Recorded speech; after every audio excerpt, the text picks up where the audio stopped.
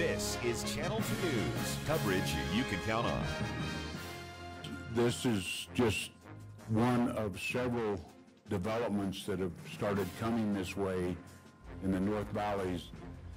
With a large demand for new housing in the region, developers are looking to build in the North Valleys area. That story tops Channel 2 News at 5:30. A new housing development could bring hundreds of new homes to Reno in the near future.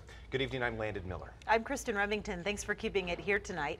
Today, the Reno City Council approved the North Valleys Estates Master Plan and amendments to the zoning map. The development would be broken up into 3 project sites located on the west side of Pan American Drive, in between Military Road and Lemmon Drive in the North Valleys area.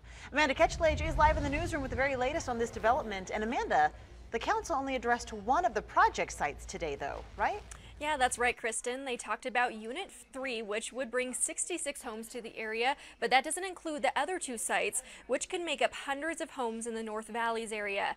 And no one from the public came to comment, but the city council did express their concerns. But I would hope that when we come with final map, that the developers are willing to step up and give some assistance to schools, give some assistance to our parks. The Rubicon Design Group was not present at today's meeting, but the council addressed how the new development could impact overcrowded schools and traffic in this area.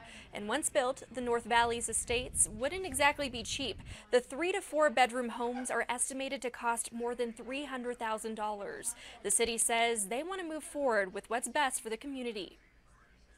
Council people we take really seriously is making sure that the new development that is coming forward is done in a methodical way and that we have looked at, the broad range of impacts.